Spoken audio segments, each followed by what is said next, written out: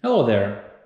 Managing access to WordPress files is a tricky subject. However, we offer all the necessary set of tools to make it happen. So in this multi-part video, I will show you how to set up everything correctly and how to configure your access controls. So buckle up, let's go. Part 1. Installation. First, let's make sure that we have Advanced Access Manager and AAM Protected Media Files plugins installed.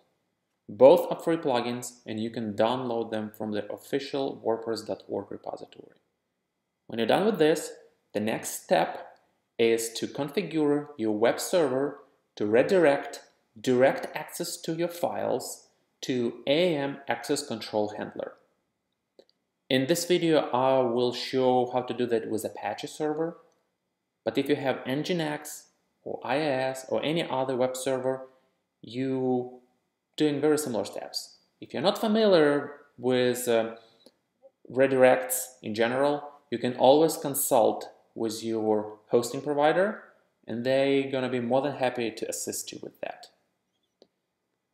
So I'm gonna go to my server and open htaccess with the editor of my preference. I use a Visual Studio Code and I will go to amportal.com to Protected Media Files section, and under installations there are snippets of a code that you can just copy and paste and put it in htaccess file.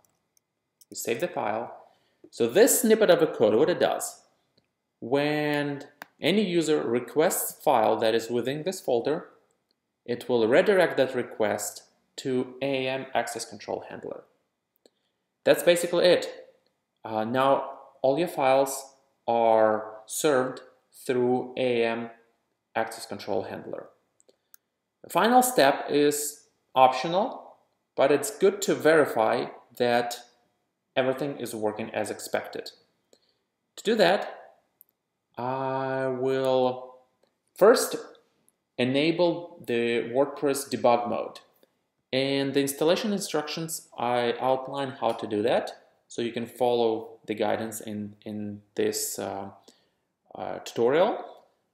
On my demo site, I already have debug mode enabled, so I will go to Media Library, copy URL to any document that I have, open a new tab, open the developer tool, and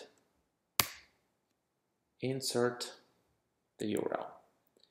In the response headers, if there is X served by AAM Protected Media Files, this indicates that everything is set up as expected, redirect rules are working well, and you're good to go.